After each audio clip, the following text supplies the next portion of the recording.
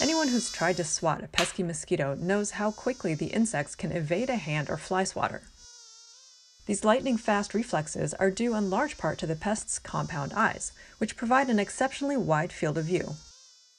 Inspired by the mosquito eye, researchers reporting in ACS Applied Materials and Interfaces have developed compound lenses that could someday be used in self-driving vehicles, robots, or medical devices. Most insects have compound eyes, which are curved arrays of microscopic lenses. Each tiny lens captures an individual image, and the mosquito's brain puts all of the images together to achieve peripheral vision, without the insect having to move its eyes or head. Artificial compound eyes are good candidates for miniaturized vision systems, which could someday be used by drones or robots to quickly image their surroundings.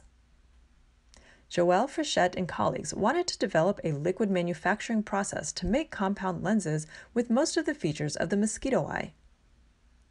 To make each microlens, the researchers used a microfluidic device to produce oil droplets that were coated with silica nanoparticles. Then they organized many of these microlenses into a closely packed array around a larger oil droplet. They locked the structure in place with UV light. The resulting compound lens had a viewing angle of 149 degrees, similar to that of the mosquito eye. The researchers determined this by using the compact lens to read numbers 1 through 20 printed on a transparent sheet placed above the lens. Also, like mosquito eyes, the compound lens had anti-fogging properties.